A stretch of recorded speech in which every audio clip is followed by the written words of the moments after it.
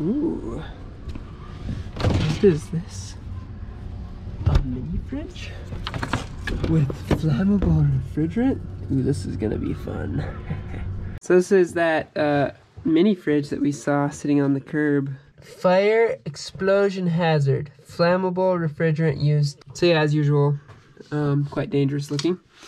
It looks like it just has this one little tray up here that does like all the cooling. Like there's a little compressor. Quite little, obviously. Oh, it's like sweating. So this is the discharge line on the compressor. Compresses the refrigerant, runs it up this way and into the side. I'm guessing it just gets rid of the heat on this side. And then it comes back as a liquid from over here. Oh yeah, so it gets rid of its refrigerant on both sides. This line actually appears to be kinked pretty severely right there. Comes down, goes through this little liquid line filter dryer. Then it goes into a capillary tube, which just follows up to that single plate up here, and then back down in the suction line into the compressor. So I have no idea if this will work. It's been sitting in here, so it's been able to dry out a little bit the last couple days. But I think we'll plug it in, see what it does, because I'm really curious. See what happens. Compressor started.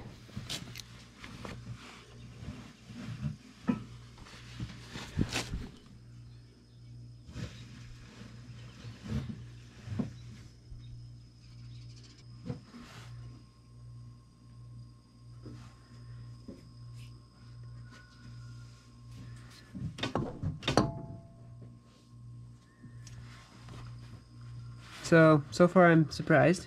Fire, explosion, fire, explosion, fire, explosion, fire, explosion. So I think I'm starting to feel a slight temperature differential between here and here.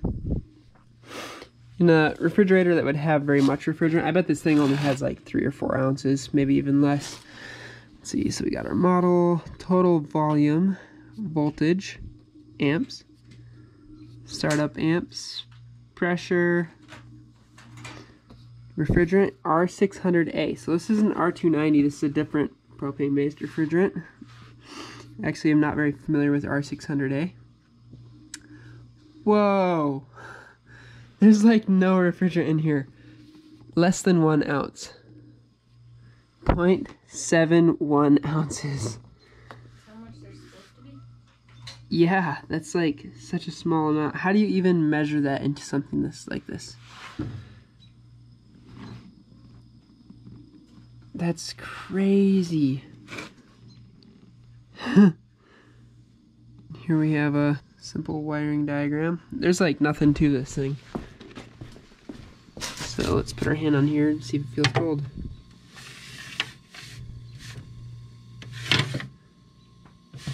Yeah, I think that feels cold. I think it works. That's so intriguing to me. Yeah, it feels cold. You should put your hand on here. Feel it, it's getting frosty. 0.71 ounces? It's cold. What is this cat doing? It's just flexing. That's so crazy. My mind is blown. I thought it would have at least 2 ounces of refrigerant. 0.71 ounces? I've never witnessed a refrigeration device that has that small of an amount of refrigerant in it.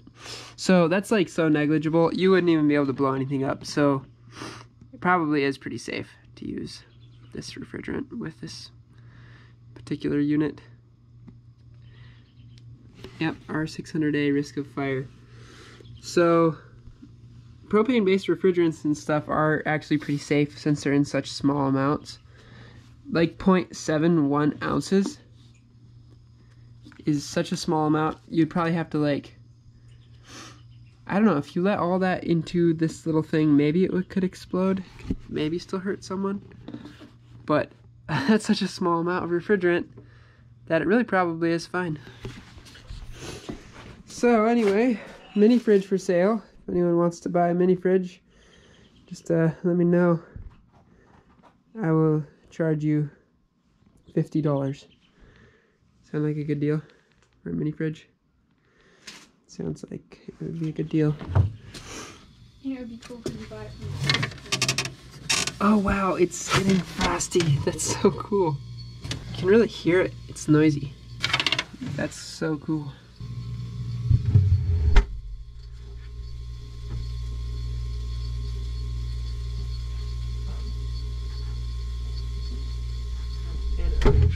I'm mainly intrigued. I guess that's all I have to say about this little thing. I'm a little bit disappointed that we didn't get to, like, try to fix it. Or 600A. Yeah, or blow it up, because now that it works, I'd feel sad about just destroying it. Still might destroy it. I mean, because I don't really need one of these. This line is like mildly warm. And this line is getting mildly cold. Crazy.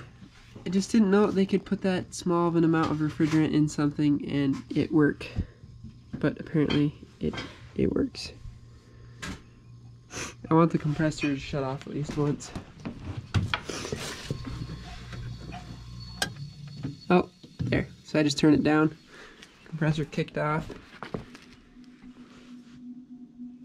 You can just hear the sound of the refrigerant flowing as the pressures in the front and back equalize.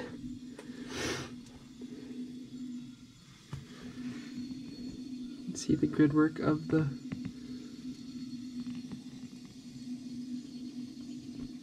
evaporator. So where does our capillary tube actually connect? Okay, so our capillary tube must be crimped in right here. So it starts right here and then it goes through everything and eventually goes back around this way. And then it goes into our other line and back down. How neat is that? I'm way more impressed than I thought I would be. Let's go ahead and turn this temperature thing back up. I had to turn it up quite a ways before it kicked on. But yeah, it definitely kicked on again.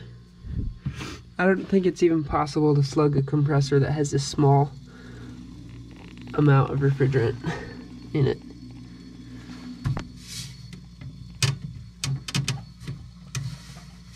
It gets really cold. This is like very cold. Feel it again. It's cold. It's cold. Maybe it's a freezer. No, actually, I'm pretty sure it's not. It's definitely a mini fridge. Well, that is too cool.